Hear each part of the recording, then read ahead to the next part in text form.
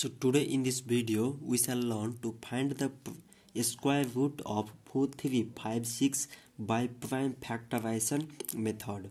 So first of all we shall find out the prime factors of 4356. So it is 2 times 2 means 4, 2 times 1 means 2, 2 times 7 means 14 and 2 times 8. So it is 2 times 1 means 2, like as 2 times 8 means 16, 2 times 9 means 18. So again it is 3 times 3 means 9, 3 times 6 and 3 times 3. So again it is 3 times 1, 2, 1.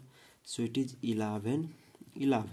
So after finding prime factors, now we find a square root. So a square root of 4356 is equal to, so this sign is the sign of a square root and we are finding a square root of 4356. So now we write the prime factors of 4356 from here. So it is 2 into 2, 3 into 3, like as 11 into 11. So 2 into 2 means it is 2 square, 3 into 3, 3 square, 11 into 11 it is 11 square. So as you look here, a square is present in all these numbers. So we can write it 2 into 3 into 11 whole square. So a square and a square root cancel each other.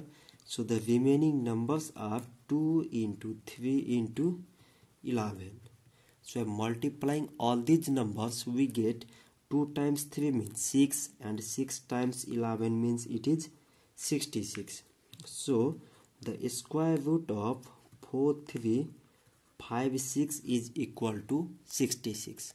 So this much for today, and if you have any question related to math and science, then just comment your question in a comment below and we shall provide a video solution of your question.